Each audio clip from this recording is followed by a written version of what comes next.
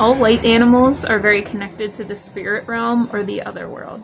So this can be your ancestors, angels, spirit guides, whoever you work with on the other side. But white or albino animals, or just animals with a lot of white on them, are very connected to that energy. They're more out of body type of energies. So you might be learning about your spiritual gifts. You might have had a spiritual awakening while you've had your dog, or they might have come in at a time where you're really working to accept and develop your gifts in a new way.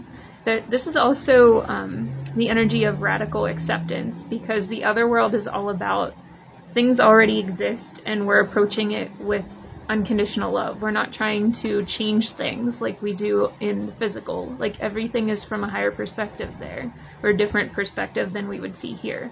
So this is also a dog that probably assists you with seeing things in a new way, or helping you navigate your life in a new way than you did before. So you might have had a big change in your life in terms of your viewpoints, your perspectives. Since you had this dog, you might have even changed your lifestyle a whole lot. So that's just like a couple of things that can happen whenever you have an all-white animal either guiding you as a spiritual ally or physically embodied in your life.